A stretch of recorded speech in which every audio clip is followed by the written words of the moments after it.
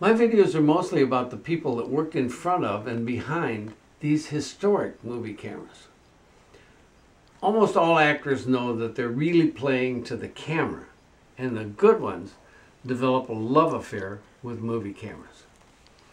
In the silent era, people knew they had made it to the big time if they were working with a Bell & Howell 2709. Now one has to remember that in the very beginning there were only cameras and no motion picture industry at all. Motion picture cameras were the offshoot of the still camera era. The motion picture industry started with the idea that one could take a series of still pictures on a strip of film and then show them back quickly in sequence to create the illusion of motion. The first movie cameras were made from wood and advanced slowly until the breakout star all-aluminum Bell & Howell 2709 was created in 1912. Once in a great while, an astounding movie camera comes to light. This is one of those times. This is Mary Pickford's Bell & Howell 2709 serial number 230. This camera is 2 years shy of being 100 years old. In its day, it was the Rolls-Royce of movie cameras.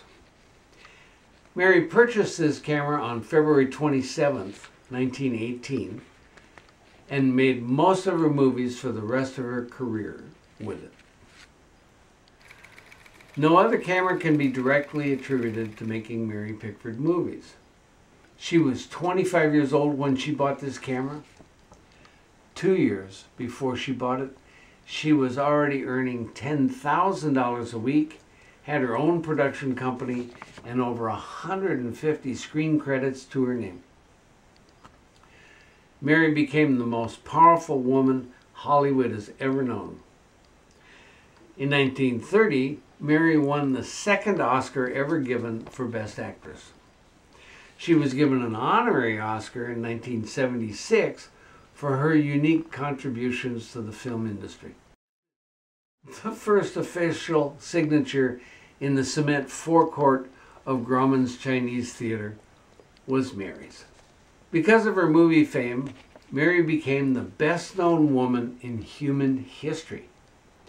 She was the very first world movie star. Her movies were shown in every country that had a movie projector. Her popularity was unprecedented. Now, Mary wasn't just a movie star. Her charity work continues today. She was one of the 36 original founders of the Motion Picture Academy, and she co-founded the Motion Picture Relief Fund and served as its first vice president. She also started the Mary Pickford Foundation, which has given millions of dollars in grants and scholarship and is still in operation today. Mary Pickford married Douglas Fairbanks in 1920. Their story is beyond the grandest fairy tale. They were the two top movie stars of their time. While on their honeymoon in London, they were confronted daily by thousands of fans that caused a near riot everywhere they went. She and Douglas Fairbanks built their own motion picture studio right after founding United Artists in partnership with Charlie Chaplin and D.W. Griffith. Mary went on to make 29 more movies after purchasing Bell & Howell number 230.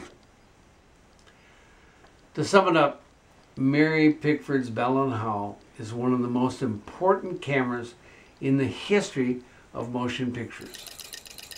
Her camera is in wonderful condition, has been scratch tested, and will shoot today.